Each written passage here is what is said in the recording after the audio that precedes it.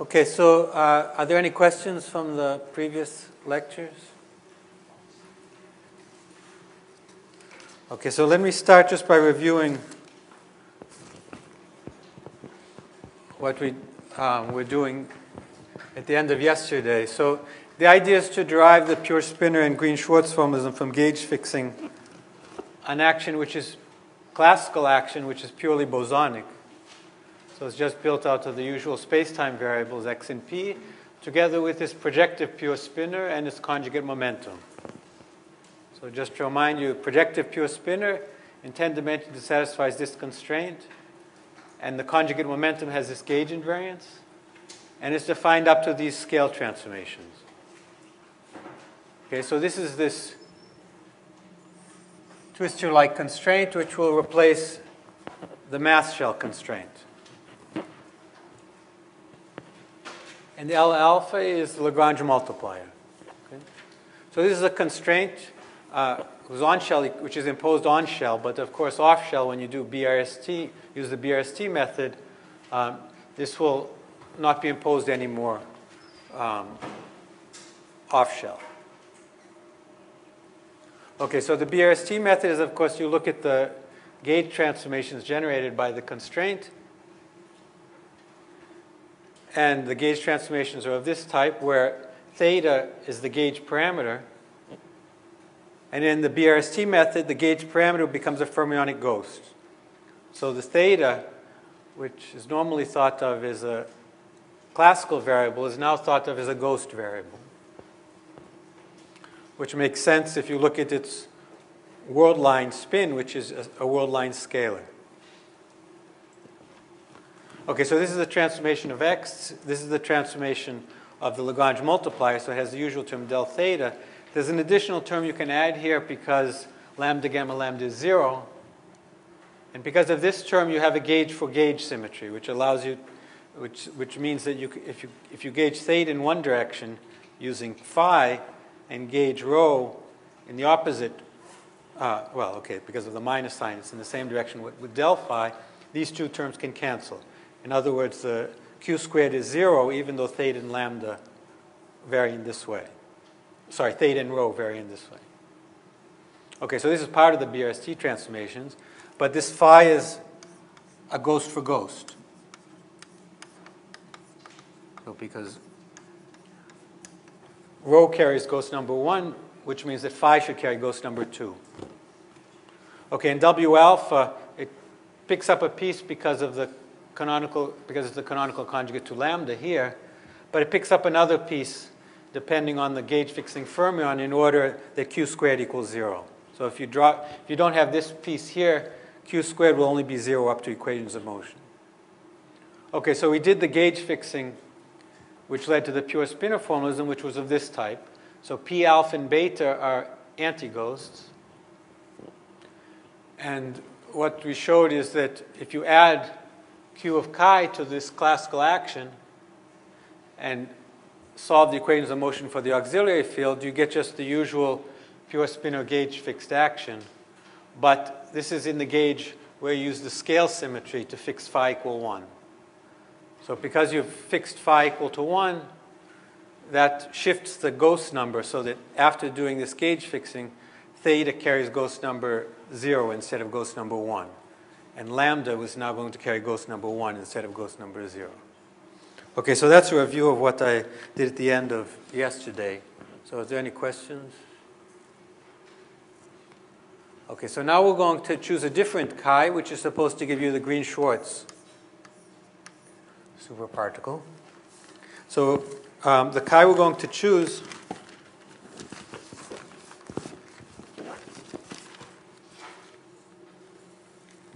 sorry.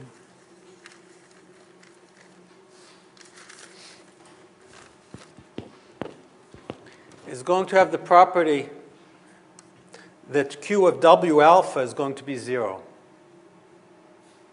So we're going to choose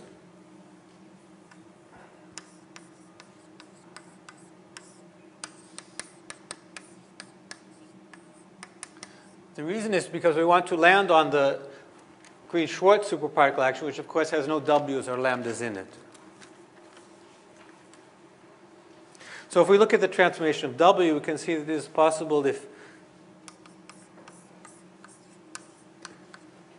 is going to be equal to minus 1/2 L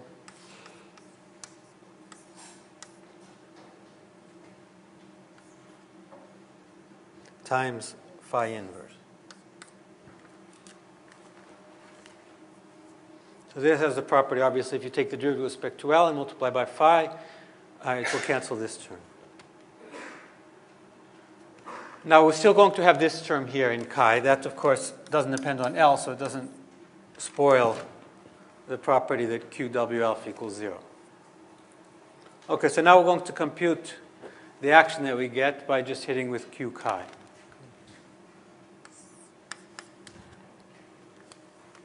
So in this case, we'll get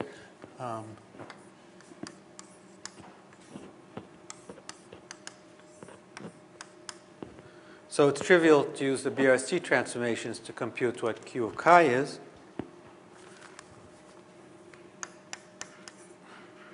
So from the transformation of L, you get this term.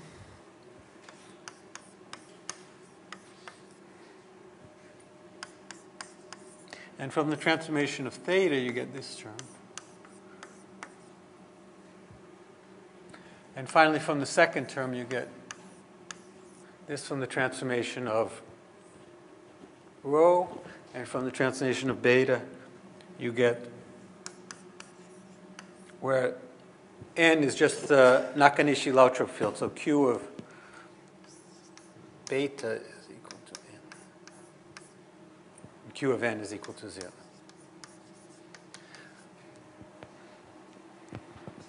Okay, now if you look at SC, you can see that the two terms here have the same form, but with the same sign, so they don't cancel. So this is equal to d tau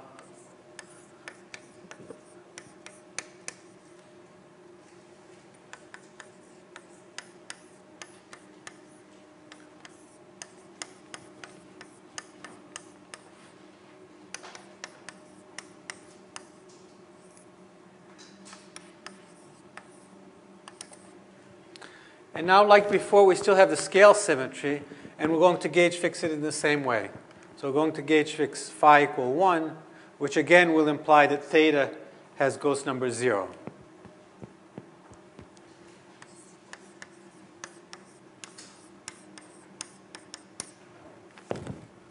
Now, once you do that, that implies the equations of motion as before. So if I write this, how the gauge field couples, the gauge field here couples to W alpha lambda alpha. Then you have a coupling also to beta phi.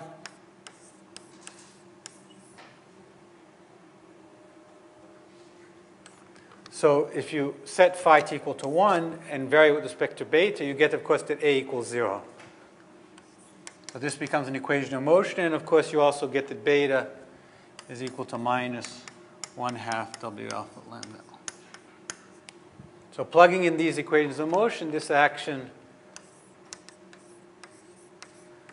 becomes now PM x dot m plus W alpha. Now it's just an ordinary derivative.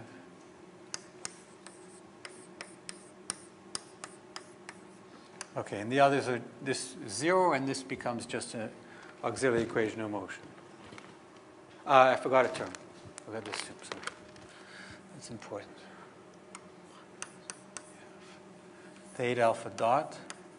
So rho equals 0 using this equation of motion. So, sorry, this term should have been in here also.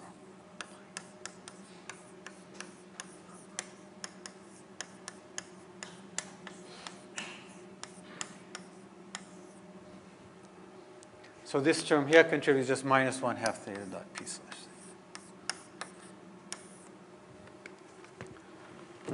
Okay, any questions up to now? Okay, now because Q of W alpha equals 0, one can ask if this term, so this term is invariant under the BRST transformation, so one can ask if it can be written as something BRST trivial In fact, it can be written as Q of W alpha theta dot alpha. So there's also a phi here, but since we've gauged phi to 1, we can just ignore that. So if we add this term to chi,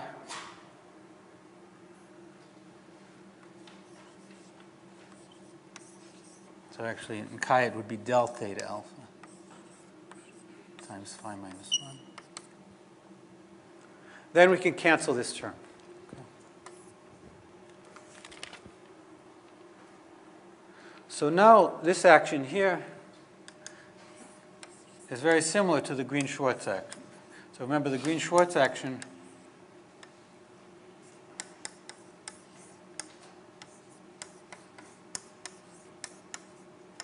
had this term here, but instead of this term here,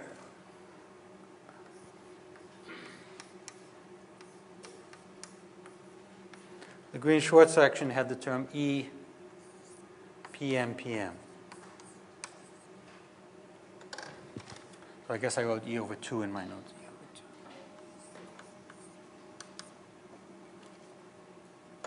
So you don't quite get the Green-Schwarz action, but you get the Green-Schwarz action with this term here replacing the usual term implying the mass shell constraint. Now, of course, one still has the BRST transformations. So let's see how the BRST transformations act on these fields. You can, of course, read them off from here. So you get Q of theta alpha is equal to lambda alpha. Q of xm is equal to 1/2 lambda gamma m theta. Q of L alpha is equal to theta dot alpha.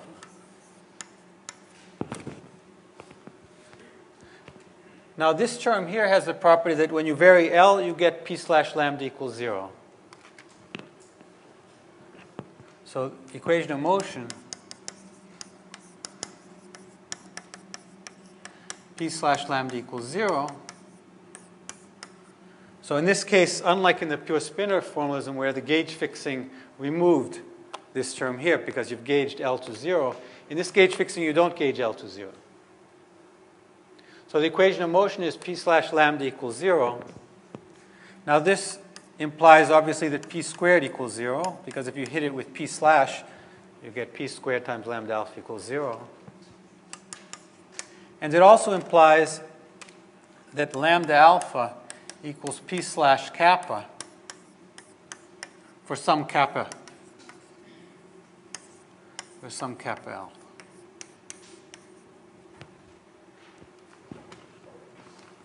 So that's just follows from the fact that assuming that at least one component of PM is non-zero, P slash lambda implies that lambda can always be written as P slashes.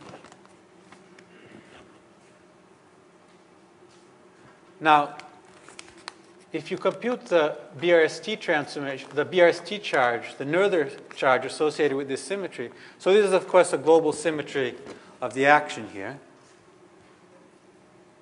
And you can compute its Noether charge. What you find is that the Noether charge associated with this is 0.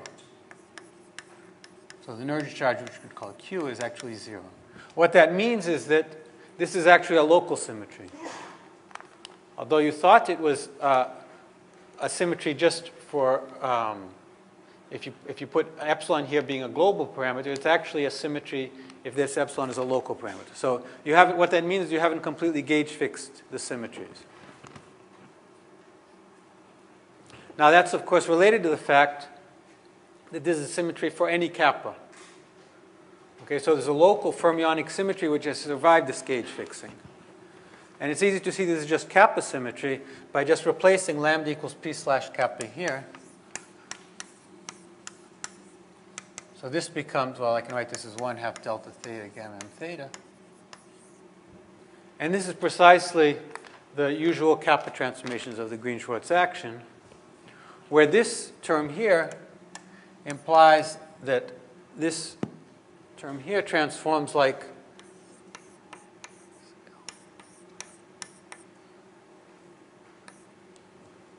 This is equal to minus theta dot p slash lambda.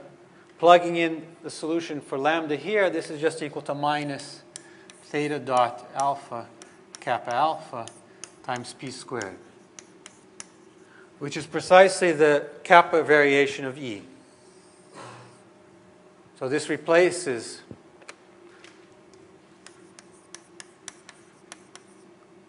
kappa transformation of E over 2. Okay, so we see that this action here, which comes from gauge fixing, the twistor-like action using this gauge fixing fermion, reproduces the usual Green-Schwarz superparticle action, but with this term here replacing the usual world line Wehrborn times the mass shell constraint. Okay, are there any questions? Yes?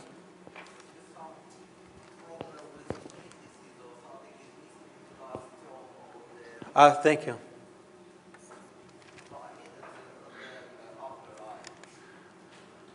Which line? Yes, it's minus 1/2 del theta minus rho lambda alpha. What's the problem with the indices? This is p slash. It's okay? This is a problem. Oh, here also.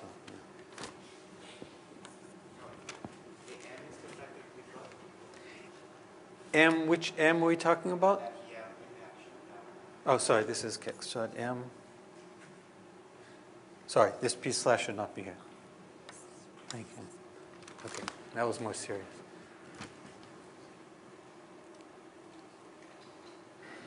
Are there any other questions?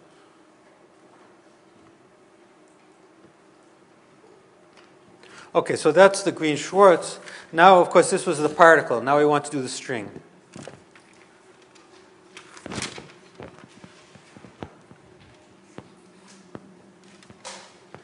So, of course, both the pure Spinor formalism and the Green-Schwarz formalism can be constructed as a string theory. And in fact, there are also pure Spinor and Green-Schwarz formalism for other kinds of branes, like the supermembrane also has a Green-Schwarz and pure Spinor formalism. So, in fact, this method works not just for the superparticle, but it works for the superstring and also for the supermembrane.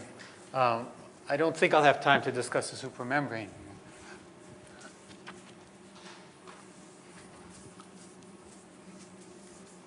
But now I'd like at least to sketch how it works for the string,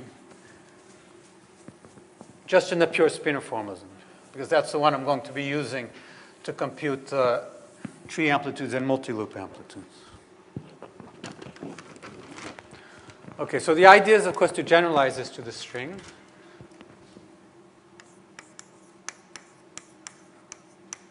So I'll just discuss the type 2 A and type 2B, but for heterotic, it's trivial to generalize. You just treat the right-moving variables the same like you do in the bosonic string. Okay, so it's simpler to generalize using the first-order form, but I will sketch how to write the action in terms of the usual second-order form with just x's later. So you have lambda alpha and W alpha. These are projective pure spinors as before, but now you also have another set of lambdas and W's, which I'll call lambda hat and W hat. Alpha and alpha hat go from 1 to 16. They have the same chirality if you're doing type 2B.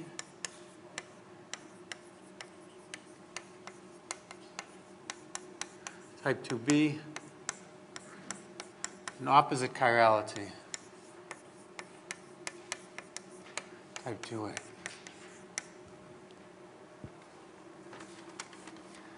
Now, as before, we're going to introduce a constraint of this type. Of course, these are independent pure spinors, so lambda gamma m lambda equals 0, and lambda hat gamma m lambda hat.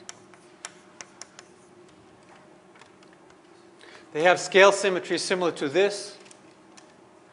you're going to have scale symmetries independent on both sides. So you'll have scale symmetry under omega of lambda, and let's call omega hat. So you can scale them independently.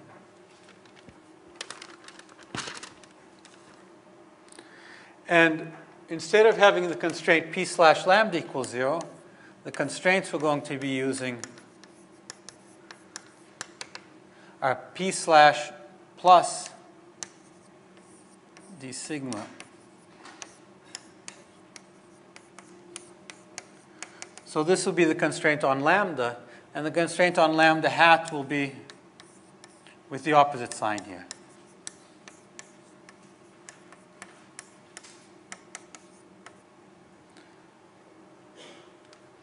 This constraint here, of course, implies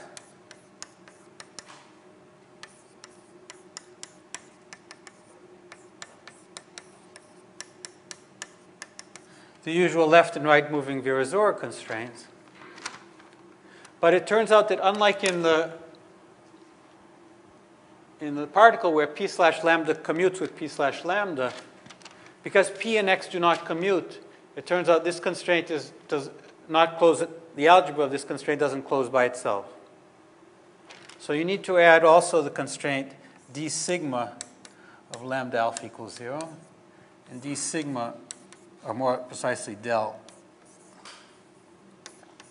sigma lambda hat alpha, where del is going to be defined in the same way, similar way to what we did for the particle. We're going to have del I of lambda alpha is equal to d I of lambda alpha plus ai of lambda alpha, where I is either equal to tau or sigma. And similarly, for lambda hat,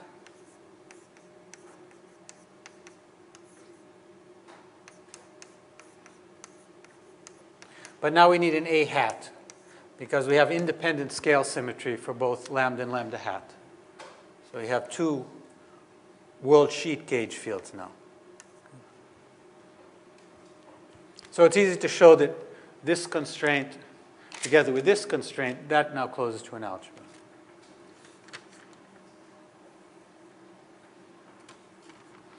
Okay, so the classical action now is going to be very similar to what we had before. So you'll have, in Hamiltonian form, you just have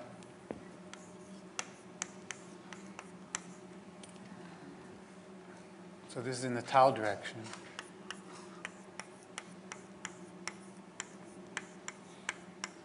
But now you have these constraints. So you have a Lagrange multiplier for each of these constraints. So you have L alpha now times p slash plus d sigma x slash lambda, like this. You have L hat times p slash minus d sigma x slash lambda hat. And you also need a constraint for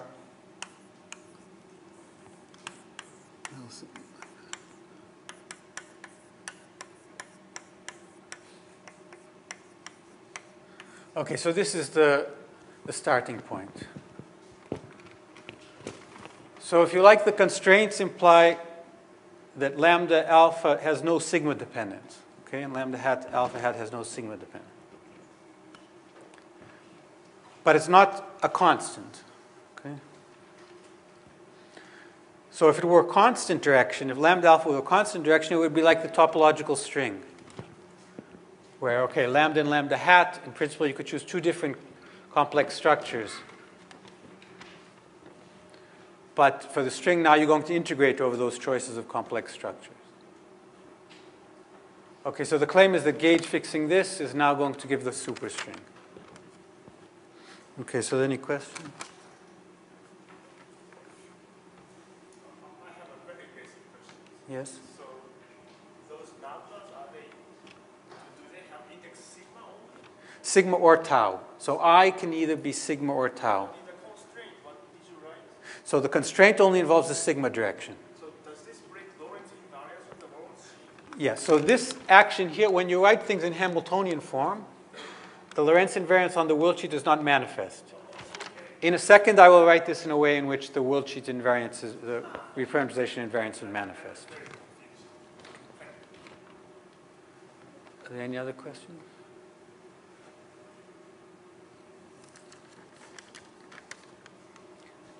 Okay, so to make the worldsheet reparameterization invariance manifest, what you have to do is you have to integrate out the PM, okay, and go to the second order form. If you try to write this even bosonic string in first order form, you can't do it in a manifestly Lorentz invariant way. Now, a term that you would like to have here, which is not here, is the term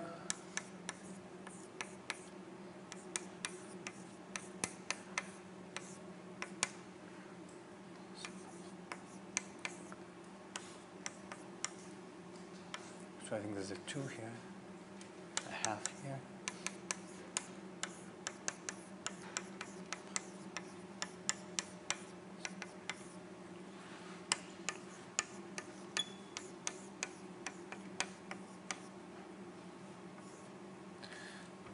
This here is the stress tensor. Okay. So this is equal to ET, and this is equal to ET bar. So written in Hamiltonian form, if you're doing bosonic string theory, in Hamiltonian form, the left moving stress tensor is just P plus dx squared, d sigma x squared, and the right moving is P minus d sigma x squared. Because we have these extra degrees of freedom, we also have this, they also contribute to the left and right moving stress tensor. But it's clear the way we defined L and L hat, the way we looked at the constraints, that these are actually, these terms here can be removed just by a suitable shift of L and K. So that's just because this constraint here implies this constraint here, and this implies this. So adding this term to the action actually does nothing. Okay? It adds a trivial gauge symmetry, which you can remove it. You can remove this term just by shifting L and K. Okay? But it will be convenient to add these terms in order to integrate out P, and then we'll be able to write the action in a manifestly Lorentz invariant way. Okay, so later, well, let me tell you exactly what the shift is, because that will play a role tomorrow when we discuss how to do loop amplitudes. So the shift we have to do is of this type.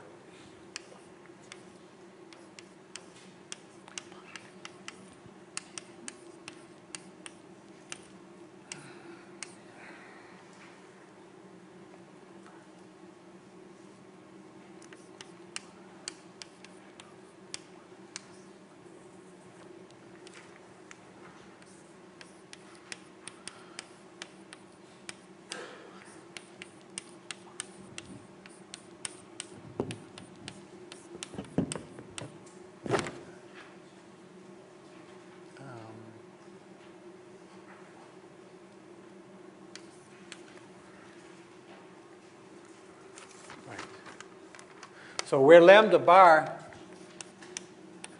you can think of it at the moment as just being a constant. This should be lambda bar hat. Sorry for all the notation, but lambda bar alpha is a constant spinor of the opposite chirality of lambda. So you can choose it to be however you like, because when you contract this with p slash lambda, or p slash plus d x slash lambda, you'll just get a factor of lambda lambda bar over lambda lambda bar. Okay? So for any choice of lambda bar alpha, where lambda bar has a down index, this has an up index, this term here will produce this term here. I guess as a factor of a half maybe. Okay, so this is the kind of shift we're going to have to do. We're going to have to shift L by something proportional to this, and L hat proportional to something like this. And of course, also, we're going to have to shift K.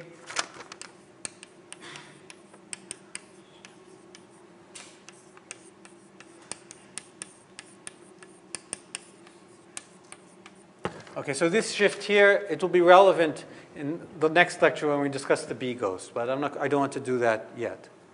But in any case, adding this term doesn't change the action. Okay? But now you see P appears quadratically in the action, and it becomes an auxiliary field that can be integrated out. Now, it's a homework exercise to do the integration, and you find that SC can be written in this form.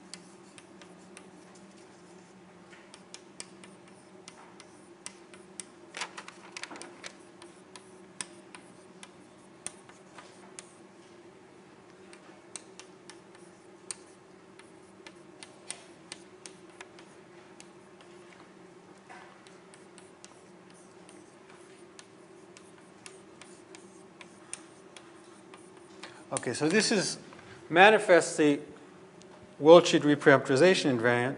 The relation between this E and this E bar, this E is, of course, the world line Wehrbein, which is a 2x2 matrix, which you can choose to be written in this form. Let me write a little bigger.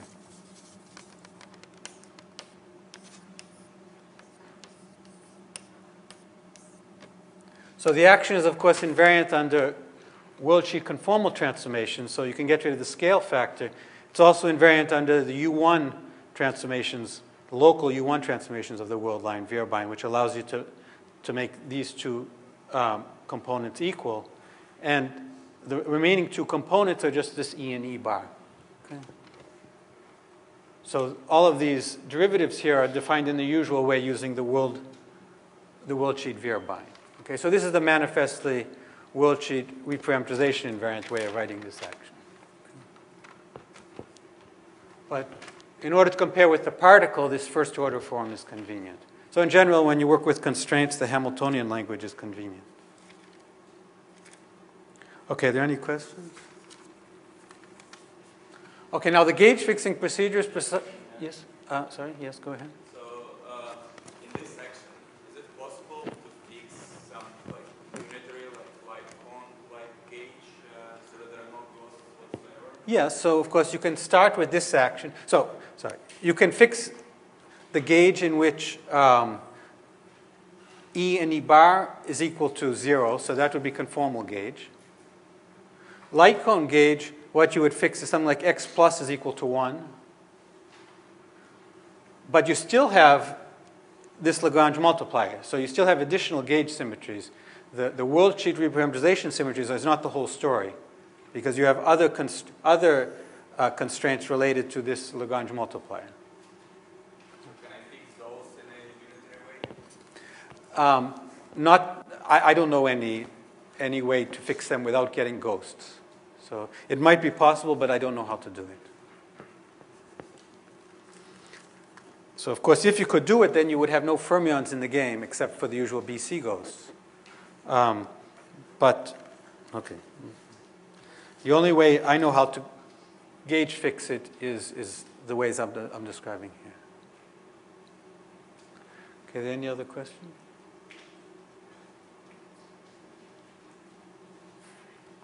Okay, so I'm not going to go through what I did yesterday for the particle, but it's essentially the same method.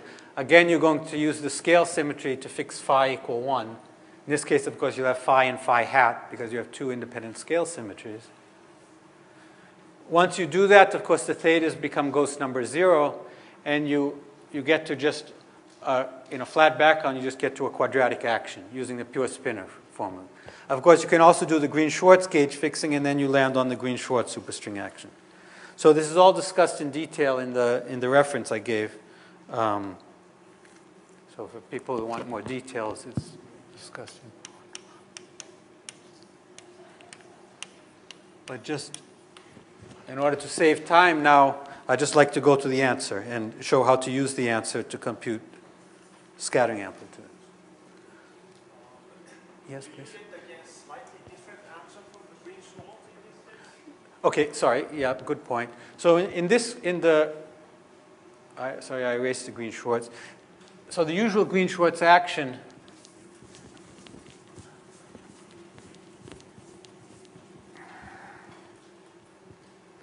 of course, you can also write it in first order form, the Green-Schwarz action. And now, of course, instead of being just PM squared equals 0, you have a term of this type, PM plus d sigma xm, and there's also some theta dependence here. So you have this type of term. And again, when you write it in terms of the L's, what you'll get is something of this type.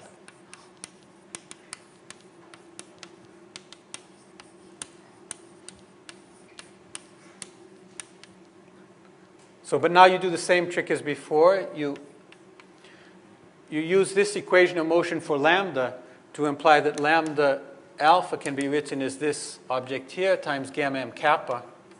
And then this is just the usual kappa transformation. Okay?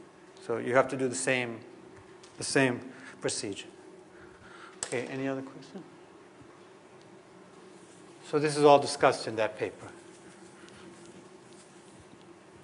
Okay, so now I'd like to just give you what the final gauge fixed action is. I guess, well, okay.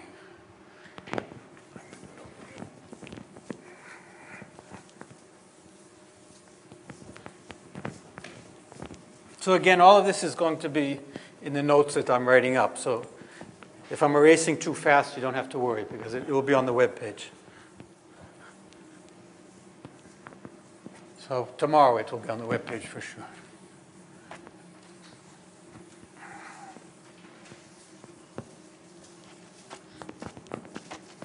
Okay, so what I'm going to talk about in the rest of the lecture today is things that I said 10 years ago. But obviously it's important if you want to compute multi-loop amplitude. So this is now related to the gauge fixed pure spinor string. So after doing this gauge fixing,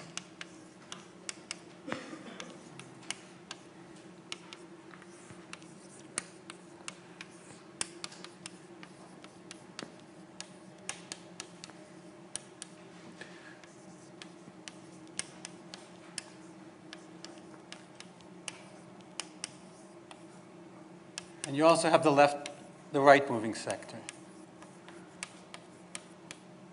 So obviously the theta and theta hat come from the ghosts for L and L hat, and the P and P hat come from the anti-ghosts. Now, just to reduce the amount of writing, I'm going to leave off the hatted variables. Okay, let me just concentrate on the unhatted variables. So the right moving stress tensor is minus 1/2 dxm dxm plus w alpha d lambda alpha minus p alpha d theta. And the first thing you can ask is there a conformal anomaly? So if you take the OPE of t with t, it's just a free field theory because it's just quadratic in the variables. Of course, lambda is constrained, and I'll tell you in a second how to work with that constraint. But the central charge is just obtained by just looking at the conformal weight. There are 10 scalars. These all have conformal weight 0 and 1. So there are 11 of these that are independent. So this contributes plus 22. And there are 16 of these, each of which contribute with minus 2 because they're fermionic. So the central charge is 0 as desired. So there's no conformal anomaly. Now there's another test you can do of the theory, which is you can look at a Lorentz generator. It's more precisely the Lorentz generator for the spin. So in RNS, of course, it's just psi m psi n. In pure spinors, this gets a contribution from the W lambdas and also from the P thetas. So it's trivial to write down the Lorentz generator.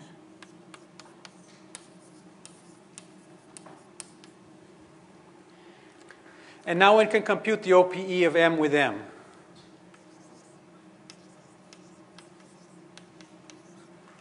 Now it turns out these, of course, are holomorphic on the world sheet, but there's a double pole here, which in general has a level.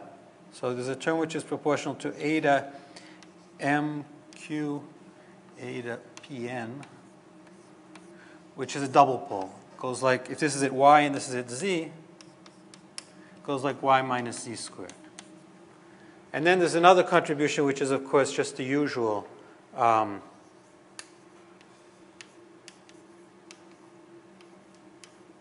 algebra of SO91, which is proportional to M, which is just a single pole. Now the level for RNS is k equal 1. That's trivial. You just take the OPEs of psi with itself, you'll get just a single, the double pole just has a numerator of 1. If you do it here, of course, you get a contribution of this with itself and this with itself. Now, the contribution of this with itself is easy to compute because these have no constraints. You get plus 4 from this part. But computing with the pure spinors is a little bit trickier because of the constraint. One way to compute is just to solve the constraint in a non-covariant way, the way I discussed yesterday. You solve it in terms of lambda plus, lambda AB, and lambda A. And then you compute the OPEs in this non-covariant way. But what you find is, of course, the OPE of this with itself is fully covariant. So if I call this object N,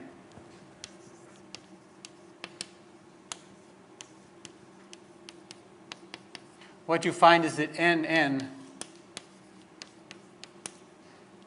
it has the following OPEs. It's minus 3 over y minus z squared eta eta, plus, of course, eta n over y minus z.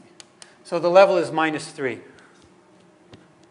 So as desired, these two match. And that turns out to be important when we want to show that the amplitudes agree in the computations. Okay, so this is evidence that the theory is doing what you want. Question? Yes, so I'm just doing the left movers. So for the moment, I'm just ignoring the right movers, but it's completely equivalent to the right moving computation. Any other question? Yes, please. Okay, there's no BC ghost here. Yes, but I chose the gauge. So you could have asked this already for the particle. So I chose the gauge. Remember, I chose the gauge L alpha equals 0. If I had written it in this way and chosen the gauge E equals 0, I would have got BC ghost.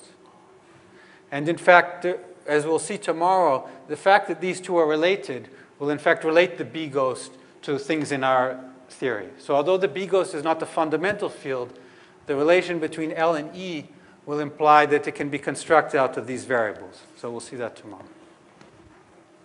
Okay, other questions? Okay, so that's to convince you that the theory, at least the worldsheet action, makes sense as a full quantum theory. The next thing, of course, is to define physical states. So physical states require, of course, the BRST operator. So this is gauge fixed. And the BRST operator,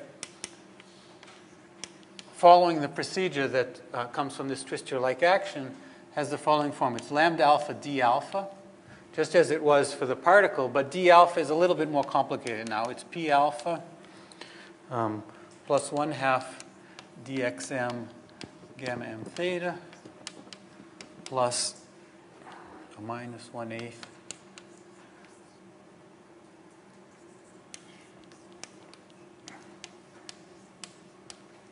and of course q bar, the right moving q, is of course constructed out of lambda hat and d hat. So I'm not going to write that version. Now this d alpha, although it looks complicated, it has some simple OPEs, which are trivial to compute using the free field action. So d alpha of y with d beta of z has a single pole, which is proportional to gamma m alpha beta times pi m, where pi m is defined to be the supersymmetric version of dxm, so it's dxm minus 1/2 d theta gamma. Okay, so it has simple OPEs. You can, of course, also compute the OP of d alpha with pi, etc. So in computing these OPEs, of course, I'm using that xm xn of z goes like minus log of y minus z, p alpha with theta beta goes like delta alpha beta of 1 over y minus z.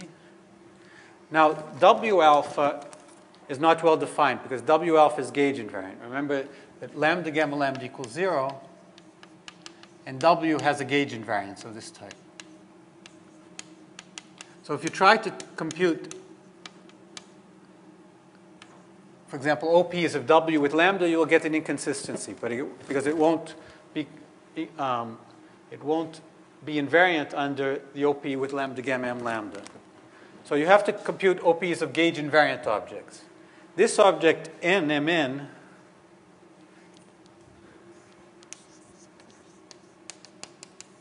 this is gauge invariant. So it's easy to see that if you shift W by this amount, it leaves this object invariant. Another thing which you can construct, which is gauge invariant, is the ghost number operator. Now, I just computed for you n with n. So that gives you something like minus 3 over y minus z squared.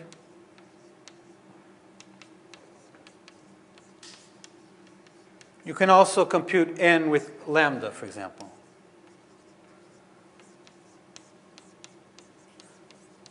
This goes like 1/2 gamma mn lambda alpha times 1 over 1 minus. Okay, so using these OPEs, you can compute the OP of any object involving a gauge invariant combination of W with lambdas and, of course, any product of x's and thetas.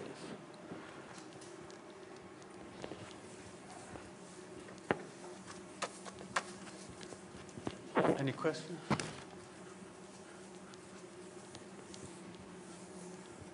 Okay, so now one can ask, what are the physical states? So we have the BRST operator. We can ask, what are the states in the cohomology?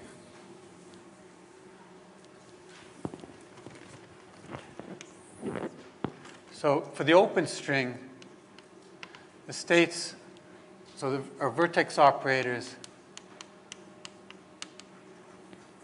V satisfying of ghost number 1,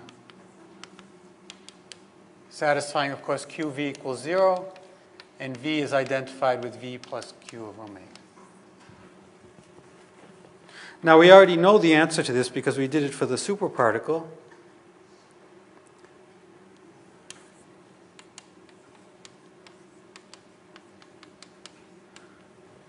For the massless states, it's just described by Super-Yang-Mills. For massive states, you're going to allow dependence on derivatives of lambda and derivatives of x and derivatives of theta. So for the massless case, this is the only solution.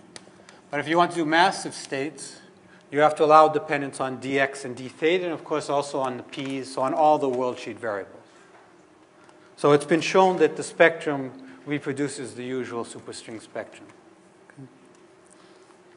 It's not trivial to show it, but it's been proven. Now, if you want to do scattering amplitudes, you need more than just the open string unintegrated vertex operators. You also need integrated vertex operators. So you need something of the type dz of u if you're doing open string. Now, normally, u and v are related just by, this usually has a C ghost, and this you just pull off the C ghost. In this form, there's no B and C ghost, but it turns out this is BRST invariant if Q of u is equal dV. obviously, because if this is a total derivative, then you can ignore it up to surface terms, the total derivative. Now, if you know what V is, you can ask, is there a U which satisfies this relation? And in fact, for the Super-Yang-Mills vertex, it's straightforward to construct U. So what you find is that U is given by d theta L.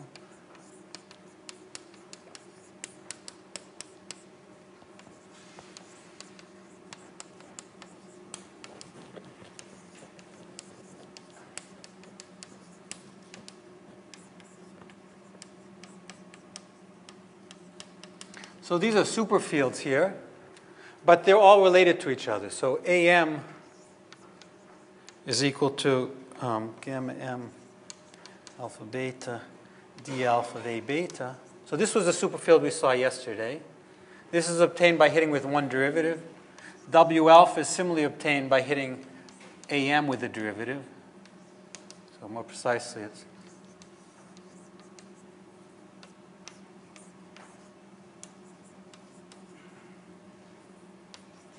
and F is obtained by hitting W with a derivative. And it's also can be related to AM this time. So this superfield starts with the gluon. This one starts with the gluino. I'm calling it C. And this one, of course, starts with the derivative of the gluon. Okay, so these are superfields that obviously you can construct in 10-dimensional Super-Yang-Mills, and they appear in the vertex operator in order that Q of U is equal to this V. Okay? So again, this is a straightforward computation that I don't have time to discuss in detail, but it's in, for example, the ICTP lecture notes that I gave out at the beginning. I mean, that I gave the reference to. Okay, are there any questions? Yes?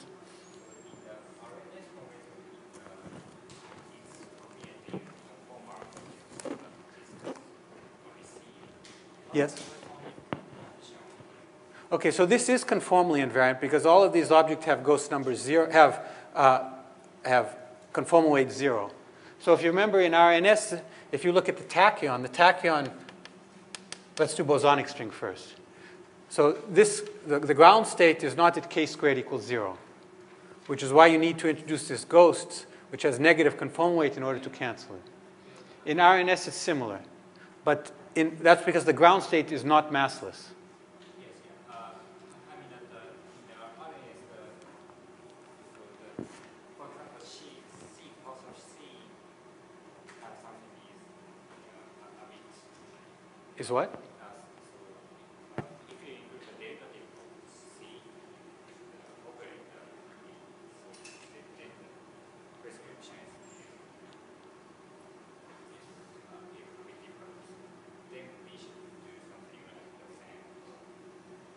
same. I'm not following your question, but maybe we can leave it for the discussion session. It sounds like a more detailed question. Okay, are there any other questions? Okay, so what we want to do now is compute scattering amplitudes. So of course, for the closed string, it's just the left-right product of the open string.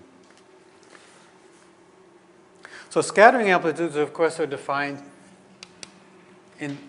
as in bosonic string theory. Let's just do tree amplitudes for now. You have 3 unintegrated and n minus 3 integrated. And this Bryan-Kett mean that I have to, of course, do a functional integral over all the world sheet variables with the action in the exponential. Okay. Now, naively, this Bryan-Kett is going to involve an integral over all the lambdas and all the thetas. Of course, all the x's, too. So there are 2 steps to this. The first step is getting rid of all the non-zero modes of the world sheet fields. So V and U, okay, if you're doing massless, V only depends on the 0 modes, but U depends on the non-zero modes, d theta and pi. So you have to use these OPEs in order to eliminate all the non-zero modes of the world sheet field. And that's going to leave an expression which only depends on the zero modes. So the zero modes are, of course, going to depend on the x zero modes, the theta zero modes, and the lambda zero modes.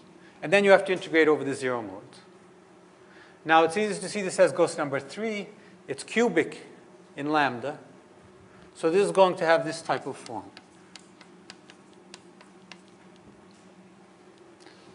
And now one wants to evaluate this. So this F, of course, will depend on all the polarizations and all the momenta. So all the information on the scattering amplitude is encoded in F. Okay, so it just comes by doing all these OPEs to eliminate the dependence on of the non-zero modes. Okay, so after doing all those OPEs, so F, of course, will also depend on the locations of these. So like depend on the ZRs, etc., where you stick these vertex up. Okay, but now we have the zero mode integral to do, and we can see that there's an issue here because lambda now is some non-compact pure spinor. So lambda gamma lambda is 0, but we no longer have the scale symmetry. So we have the non-compact modes of lambda, which will naively give you something. So this d10x, of course, just gives you delta 10 of the momentum. So that's painless. But this is going to give you something like infinity to the 11, right? Because you have 11 non-compact zero modes to integrate. This will give you something depending on how many thetas you have. So if this expression has m thetas, this integral here will go like 0 to the 16 minus m. Okay? Now it turns out that this infinity times 0 can be regularized, and we'll see how to do that tomorrow. We won't do it today. It turns out that the result is that the answer should involve an integration, an expression here which only contains 5 thetas. So of course that will cancel this zeros and infinities if m here is equal to 5. So the expression you get, which we'll see in more detail tomorrow, is of this type. So after doing this integration over the lambdas and thetas, you get an expression which is of this type, d theta to the 5th of f alpha beta gamma, where, of course, this object here contains indices. And the indices here will be precisely alpha beta gamma. So the indices are going to be defined as follows.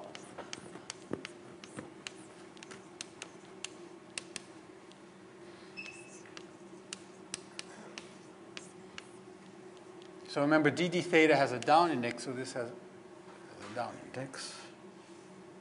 No, that's right, this has an up index.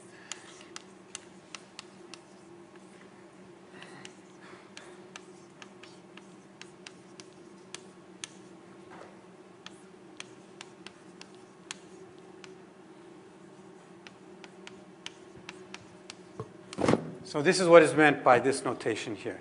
So of course, the expression is Lorentz invariant. And using this definition, it's easy to show that lambda gamma m theta, lambda gamma n theta, lambda gamma p theta, theta gamma m p theta, this is just equal to 1. Okay, so this is the measure factor. For tree amplitudes, which plays the same role as for bosonic string theory, is obtained by c d squared c. So it's something of ghost number 3. This is in the cohomology. I discussed this yesterday in the discussion session. This is actually the unique state in the cohomology of ghost number 3, like c d squared c is for the bosonic string. And we'll see tomorrow exactly how to derive this from this functional integral. So let me just finish by just showing how this gives a 3-point amplitude for super Yang-Mills. So the 3-point amplitude is, of course, you just have V1, V2, V3, which in this case is just going to be equal to lambda alpha A alpha 1, lambda beta A beta 2, lambda gamma A gamma 3. And of course, A alpha contains both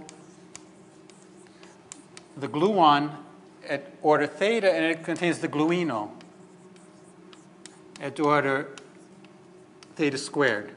Okay, then of course there are higher order terms. So if you just pull out the term which is fifth order in theta, what you find here is that this is equal to just the usual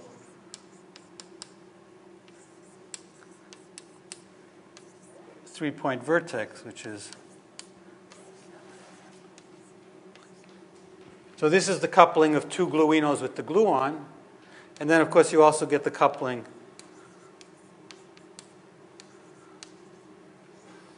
of three gluons, through one of them through the field strength.